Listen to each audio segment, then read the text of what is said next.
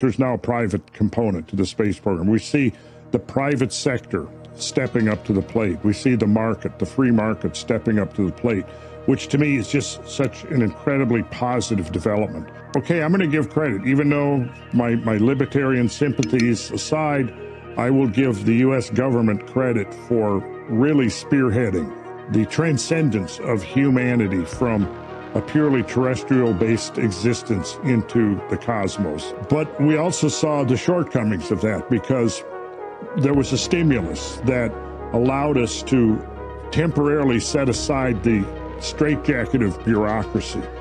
But ultimately, it seems to be inherent within the nature of government that it becomes something fundamental there, that it just wants to move towards this overriding bureaucracy, and that's what happened to NASA. It just became bureaucratically top-heavy.